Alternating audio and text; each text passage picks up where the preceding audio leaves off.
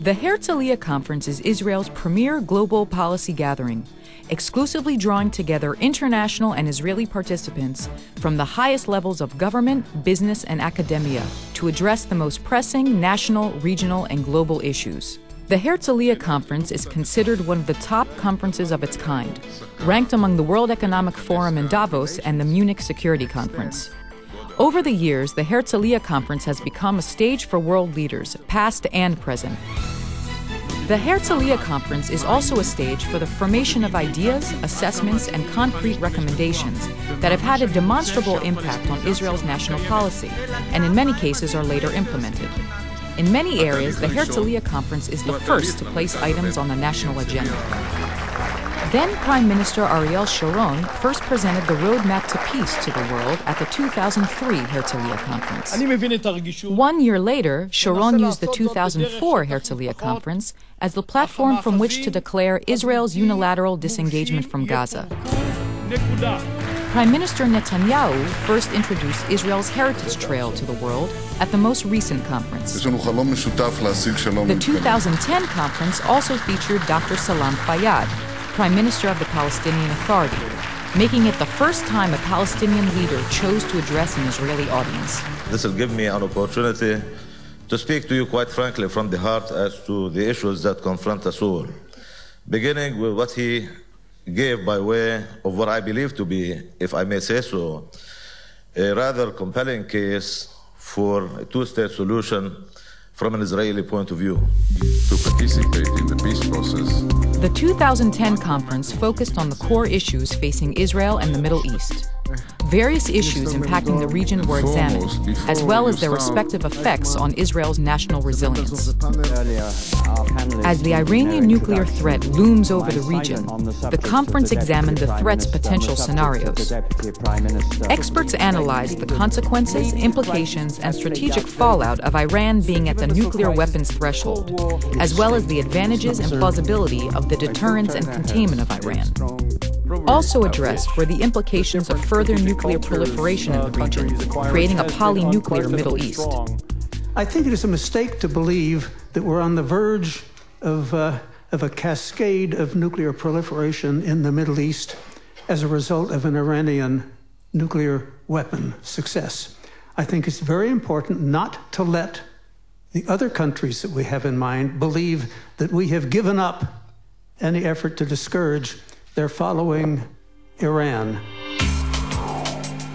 Although the recovery from the world economic crisis is coming sooner and faster than initially expected, the fragility of this recovery is clear. Some experts say that the last 2 years constituted only the first wave of the crisis. Conference discussants examined this possibility as well as other scenarios and the steps the global market must take in order to avert a second wave. When is the right time to exit? And when you look at the figures, many governments are willing to exit and say, okay, the crisis is over, now we can turn to something different. Politically, everybody can understand this. But it's not that easy. And to exit too early can be very, very problematic. Most Americans are far more concerned. Both critics and proponents have always viewed U.S.-Israel relations as special.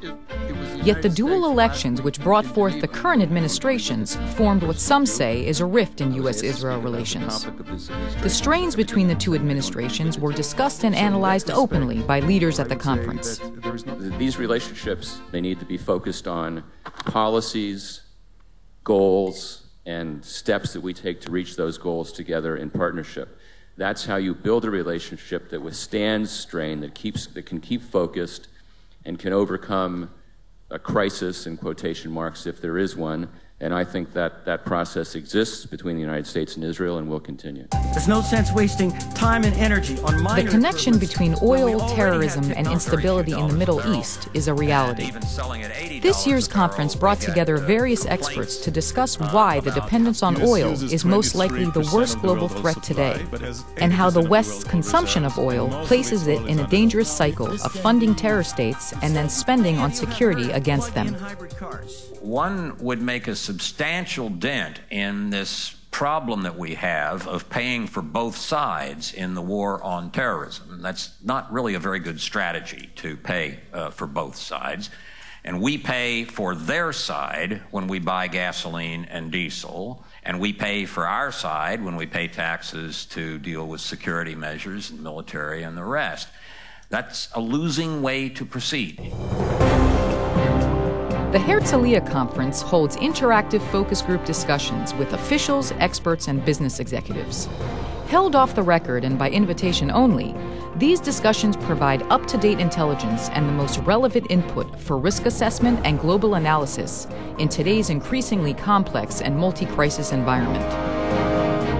Since its establishment in 2000, the Herzliya Conference has become the annual summit meeting of the most influential international and Israeli leaders. Herzliya's deliberations frame critical issues, facilitate informed debates, and yield concrete and applicable strategies. Having welcomed over 3,000 participants from Israel and abroad to the 2010 conference, the Herzliya Conference can look forward to continuing to be the center stage for the articulation of policy and the place where decision makers meet to plan the future of Israel and the region.